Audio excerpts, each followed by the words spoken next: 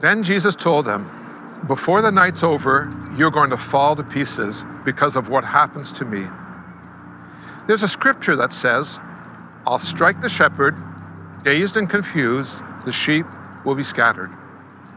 But after I'm raised up, I, your shepherd, will go ahead of you, leading the way to Galilee. Peter broke in, even if everyone else falls to pieces on account of you, I won't. Don't be so sure, Jesus said.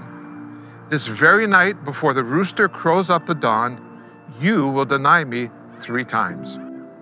Peter protested, even if I had to die with you, I would never deny you. All the others said the same thing.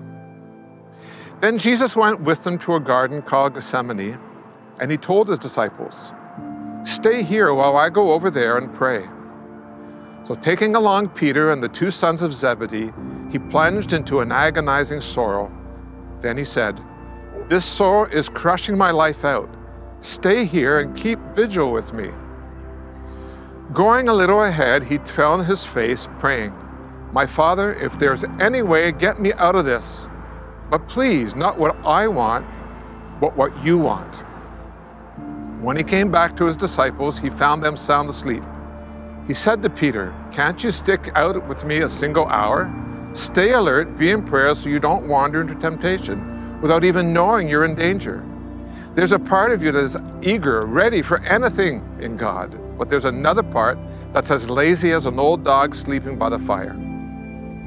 He then left them a second time. Again he prayed, my Father, if there is no other way than this, by drinking this cup to the dregs, I'm ready. So do it your way. When he came back, he again found them sound asleep. They simply couldn't keep their eyes open. This time he let them sleep on and went back a 3rd time to pray, going over the same ground one last time. And when he came back the next time, he said, are you going to sleep on and make a night of it? My time is up. The Son of Man is about to be handed over to the hands of sinners.